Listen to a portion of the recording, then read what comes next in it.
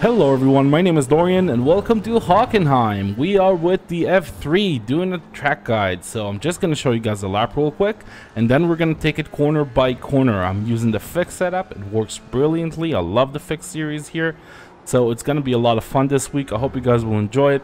If you do, leave a like, and if you want to see more of it, subscribe to the channel. Let's get on track.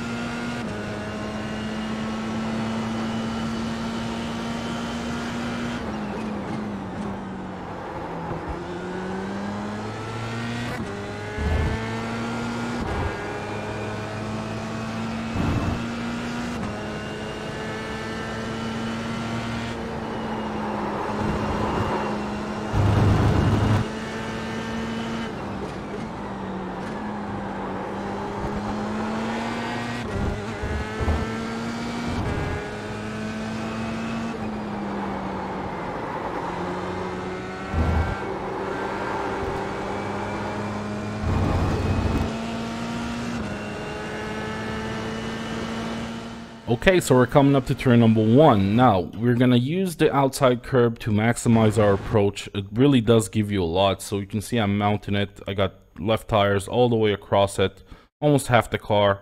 And I'm going to start turning in right before the 50. And as I do, I'm going to lift the throttle up and basically kind of be neutral all the way into the curb. You want to be as close to this sausage curb without going over it. And I'm going to start accelerating right before the apex, pretty strongly, pretty aggressively, all the way back to 100%. Opening up the wheel as I reach this curb on the outside, using it, abuse it as much as you can without getting off track. You can use even a little bit more. The one thing you want to remember is return to the track quickly to make sure you don't get an off track. If you put your left tires here, that would be an off track. Now, setting ourselves up nicely for the next corner, turn number 2. So we're going to brake right before the 100. You have this access route, that's a good indication for you. Peaking to around 80%, very hard braking point, releasing gradually, stabilizing around 50. And then as I put it in second gear just now, I'm going to start rotating the car. So quite late, trying to keep this corner as open as possible. Already lost the back end a little bit, had to correct it, had to let off the brakes. And as soon as I'm on this curb to the right here, I'm going to start accelerating quite smoothly, so to 50%, open up the wheel and then back to 100. Let the car wash out. You can use the track here, it's not a problem because the exit is just too easy for this car, so it's really a non-issue. You don't have to stay on the rubber.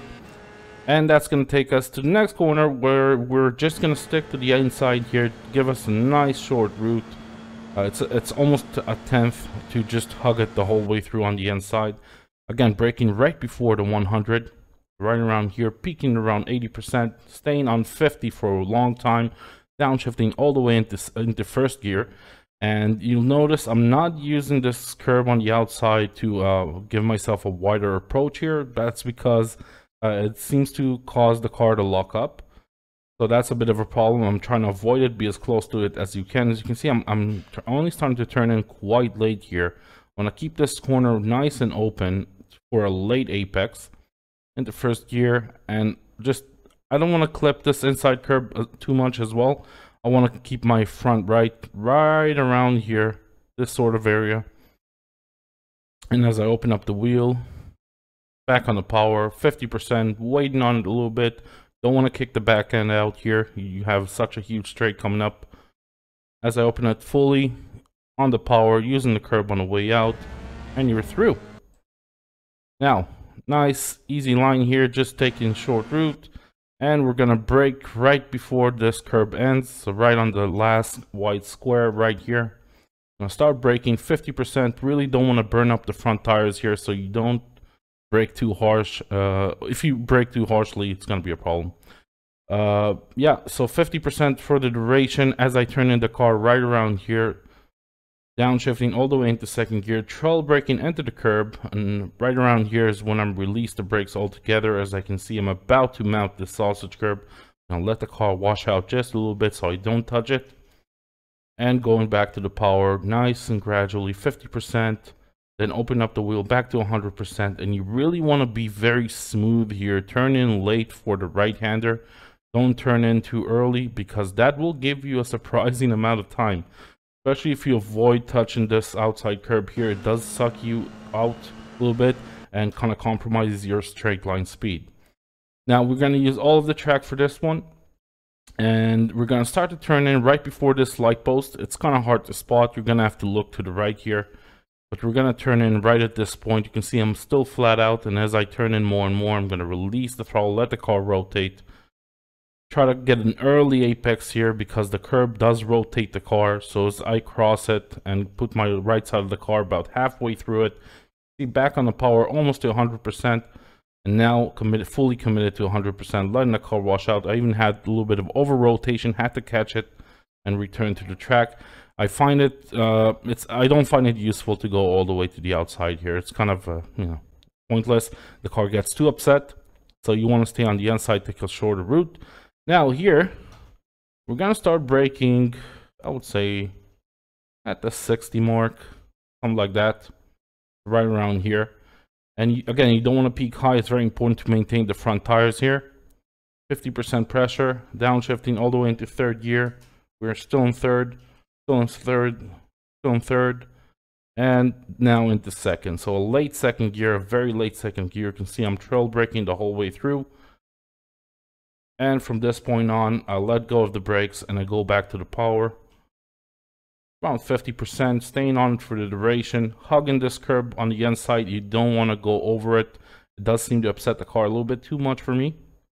And just squeezing the throttle on the way out. Had a little bit of a moment here with the oversteer, but managed to catch it in time so I don't lose too much time, don't scrub off too much time here. And you want to take advantage of this outside curb, but you want to make sure the left side of the car is on the road, is on the tarmac. That's going to maintain stability. If you go all the way across it, it's just going to bounce too much. You're going to lose speed. Hugging this curb on the inside, and I'm not going to clip this one. I want to open up the next corner. I'm already thinking about this part, so I want to open this part up as much as I can. Stay in fourth gear. So right around here, I'm going to start trail braking. So I'm not really peaking the brakes at all. I'm just trail braking for the duration, trying to find this apex. And as I do, I go back to the power, let the car wash out, and taking the car to the outside here. And again, as I want to turn in the car, I want to lift again. This is all in fourth gear. You can try to take it in third. Find fourth gear a little more stable, carry more speed on entry, and gain a lot of time from it. So a lot of modulation here. You can see the car wants to over rotate, lifting off the throttle, correcting the slide, then going back to my normal inputs. Let the car go all the way to the outside. Use this outside curb. That is very useful if you want to carry as much speed for the main straight here. And that's it. That's gonna give us a 131 flat, pretty much. So I hope you guys enjoyed this track guide. If you did, please leave a like. And if you want to see more of these track guides, let me know in the comments. And yeah, I'll see you in the next video. Subscribe to the channel, all those good things. Bye bye.